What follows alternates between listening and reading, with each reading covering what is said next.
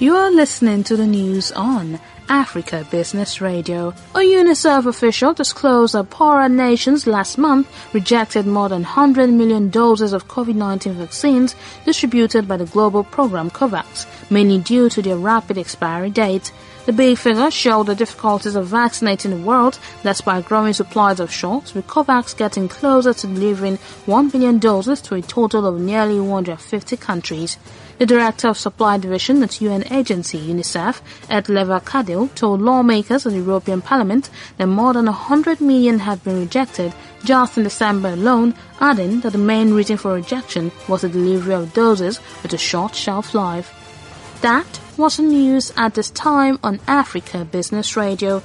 You can continue to listen live online at www.africabusinessradio.com or via a mobile app. I am Chukwunonso Modi and thank you for listening.